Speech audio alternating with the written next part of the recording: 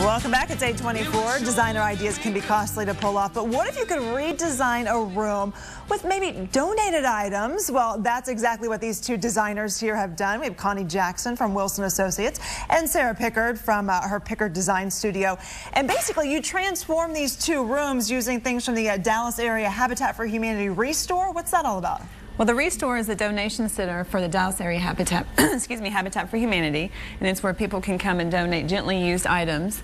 And in Dallas, they have 3 stores, one on Southampton, one on Beltline, and one on Forest Lane, a new one. So what's old for some people is new for other people. Exactly. And you wouldn't even, a lot of the stuff, you can't even tell that it's been used at all. Well, and a lot of the merchandise is brand new. Oh, okay. So it's a chance to get some good buys. Right, because some corporations will donate stuff as well, right? Exactly. So, okay, so let's take a look at some of the things that you two have done. So let's start, first of all, with Sarah. You did this dining room. And in the beginning, if you take a look at the picture of the dining room, it was pretty crowded. Let's just say it was kind of a mess. Very crowded.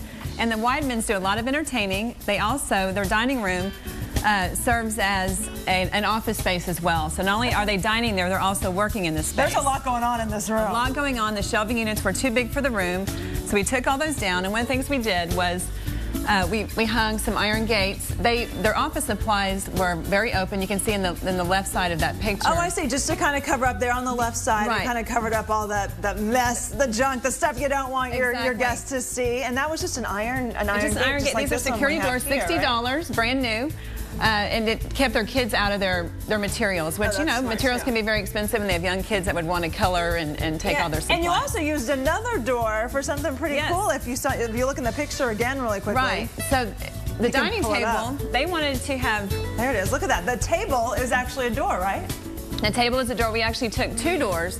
The tabletop was an old beadboard door that we found, and then the base of it, we took another door and we cut it down and we cantilevered the door off of the wall. So we were able to utilize 2 doors, and the cost of the table was, I want to say, $35 for both of them. You can't beat that. A dining table, you can't beat it. That's great. Okay, Connie, let's take a look at your challenge. You had a living room to deal with, and let's take a look at the picture first of all.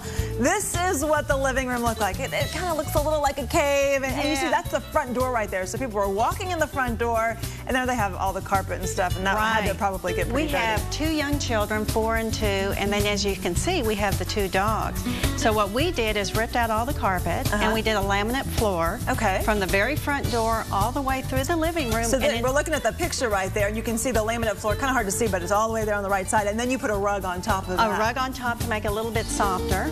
And then we wanted to update the color scheme, so we did a cream paint for the walls and then did all the trim and the ceiling in the white. That really brightened it up. That really seemed like brightened it made a huge difference. Right. And then we did the dining room with the blue. And then I saw you added some great pillows. Yes. This really was the pop of color. And what I buy these were? These were only $5 each. And it was a way that we could coordinate the painting over the sofa. Which really was a focal piece. Which was a focal piece. And we also had a blue pillow, but we bought enough pillows that our client can switch them out. Can we get one more look at that room? Thank you guys so much. We really appreciate it. And both great rooms. We have a link with all the information, and on our website, myfoxdfw.com. You can also vote to pick your favorite design team through Friday. So there's a little contest going on. DesignDuel.org. There you go. But the owners of the homes both won. Yeah, there you go. Stars. That they are. Thank you guys so much. Thank you. Coming up here on Good Day, a firefighter jumps into action to save the